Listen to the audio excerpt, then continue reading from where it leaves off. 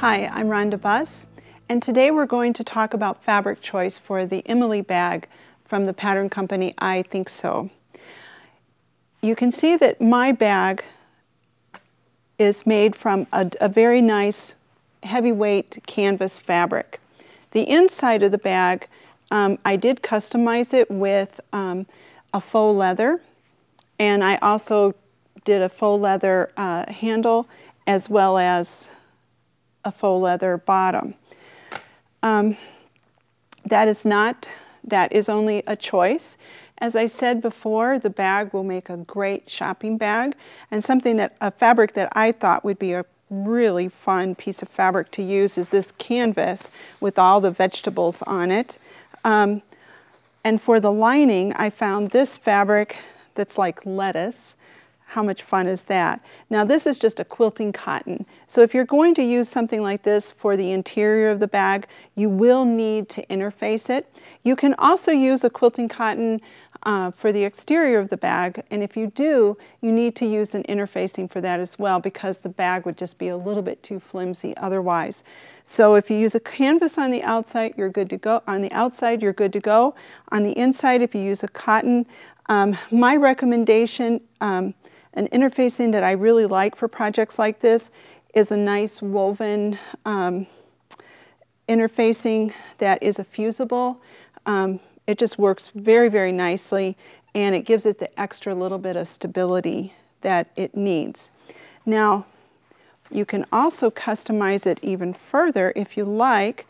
I had this little piece of leather, and I thought, wow, this would look really nice as a contrast with the fabrics. And of course, like I said, with this I used a faux leather. But if you're using a real leather or a faux leather, either one, you treat them exactly the same. And if you're going to cut the handle and the bottom out of the leather, you'll take your pattern, and you want to work from the back side of the leather. And one of the things that you want to pay attention to if you do use leather is, because it is a natural skin, it will have imperfections in it. So you want to make sure that you look on the front side, and if there are any imperfections that you can't live with, then you want to make sure that you don't cut in that area. So you just take your pattern piece, and there's no grain on this. You just take your pattern piece. Now with the faux leather, there is a grain on this, so that you would need to cut on grain. But if it's a real leather, you don't need to. And you just hold your pattern down, and a good thing to do would be to use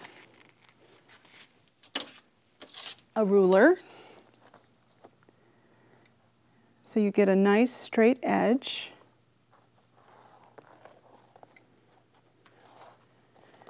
And use a pen. It's not something that's going to bleed through or that you'll need to worry about. And you just mark all the way around.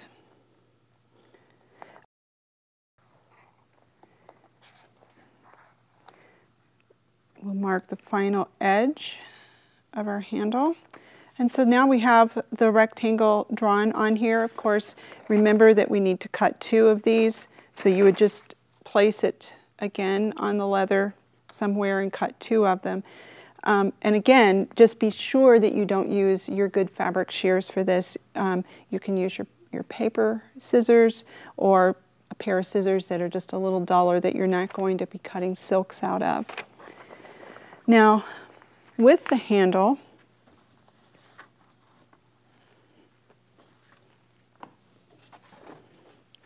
the handle is folded, and I don't know if you can see this, but it is folded, so it's a very nice sturdy handle. And whether it's leather or faux leather or fabric, now if it's fabric, you don't really need to worry about how you're pressing it so much. But with the faux leather, you want to be able to press it and then turn this, turn this, turn this in, and then as you can see, I stitched on either side of the handle. So in order to get a nice crisp guideline, take a pressing cloth, and if you'll notice I doubled this one. I don't want to melt my fabric underneath. And lightly go over it. Don't let the iron sit on it for too long. And you'll have a nice guideline that you can then fold this in.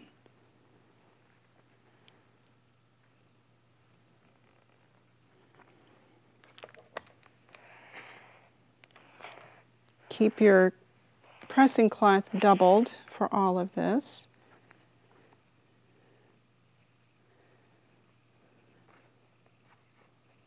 Fold the other side in.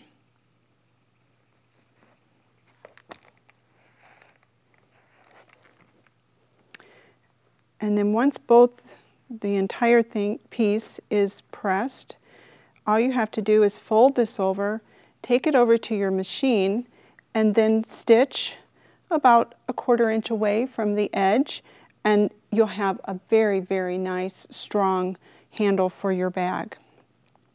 So once it's folded, now you can take this to your machine and do a nice stitch along either edge, about 1/4 inch from either edge, and it makes for a very nice, strong handle.